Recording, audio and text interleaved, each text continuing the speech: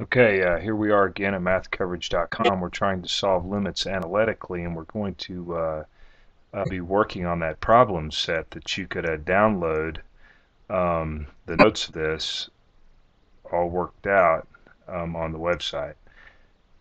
Okay, so let's look at this one here, number 7. The limit of x plus 1 over 7 as x approaches pi. So we just do direct substitution and we plug it in. So we have pi plus 1 over 7. Easy enough. Looking at number 8, now this one's going to be a little bit different.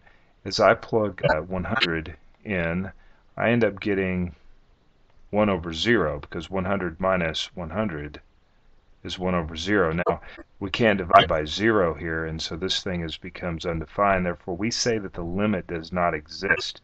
And in class, you may see it denoted as D and E, where the limit does not exist.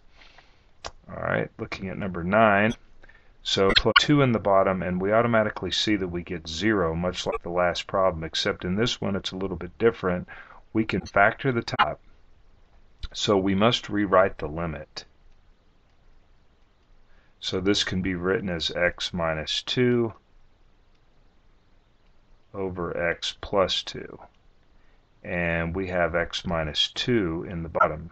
So when you get 0 on the bottom, you need first thing you need to do is think about factoring and canceling terms out. So we can cancel some terms out here, and I'm going to do that. And now what you want to do is rewrite this limit. So we have the limit as x approaches 2 of x plus 2. Now we can plug our 2 in, and we have 2 plus 2, which is 4. Okay. Now this problem here, number 10, if we plug 1 in the bottom, we get 0. And if we plug 1 in the top, we end up getting 1 squared plus 1 is 2. Now you notice you can't factor the top. So we end up with 2 over 0. And remember, when we get 0 on the bottom, that means that the limit does not exist. And really what's going on here is we have a vertical asymptote at x equals 1. All right, moving right along here, number 11. So if you plug 9 in, you end up getting 9 minus 9, which is 0. So we get the square root of 0 over 9. And if we get 0 on the top, then that means that the limit is just equal to 0. So you got to remember, if you get 0 on the bottom and a number in the top other than 0, that's undefined. But if we get 0 on the top and a number other than 0 on the bottom, then the limit is 0. So get those ironed out in your mind there.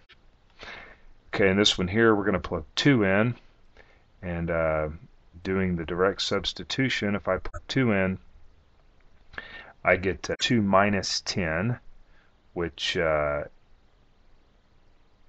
happens to be negative 8.